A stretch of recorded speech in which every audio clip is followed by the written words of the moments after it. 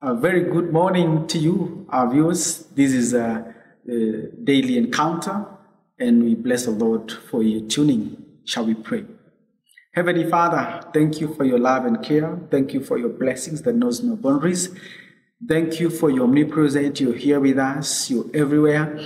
You're with our viewers. Pray the Lord, you'll speak to us. For this our prayer in Jesus' name. Amen. I believe you've said amen with me.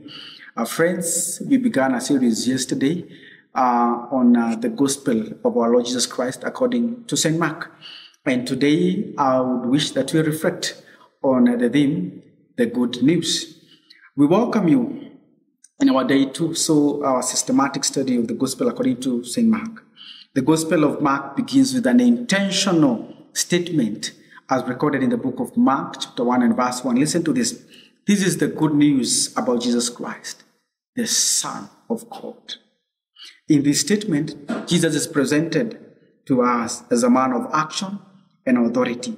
Like we shall see, his authority is seen in his teaching, in his power over demons, and in forgiving people's sin. Over and above, in his power over, over death, and that is resurrection. The introductory statements reveal to us the force behind Jesus Christ, the authority of God, the Father. God is seen as a promise keeper, since we see St. Mark first quoting from Isaiah the prophet, when prophet Isaiah prophesied that God will send his messenger ahead of Jesus to clear the way for him. The promise is seen fulfilled through John the Baptist, who appears in all the synoptic gospels as a pace setter and therefore plays a major role in setting the stage, or rather the ground, for the coming of the Messiah. That is our Lord Jesus Christ. John the Baptist preached the gospel of repentance and forgiveness. He states in verse 4 of Mark chapter 1. So John appeared in the desert, baptizing and preaching this: turn away from your sins and be baptized. It is recorded in verses 5 that many people from the provinces of Judea and the city of Jerusalem went out to hear John. They confessed their sins, and he baptized them in the river Jordan. This is the same river that Jesus was baptized. So, friends, as we come to a conclusion of our continuous systematic study of the Gospel according to St. Mark, I want to draw your attention into this question. Is there any good news in your life currently? Do you believe in Jesus Christ and in the power of resurrection? Do you believe in God, the promise keeper?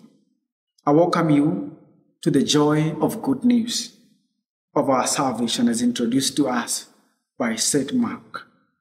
And friends, how do we attain the good news?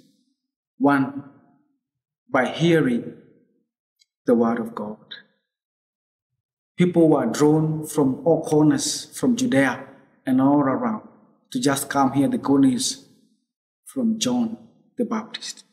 Number two, we will receive the good news when we continue confessing our sins for forgiveness.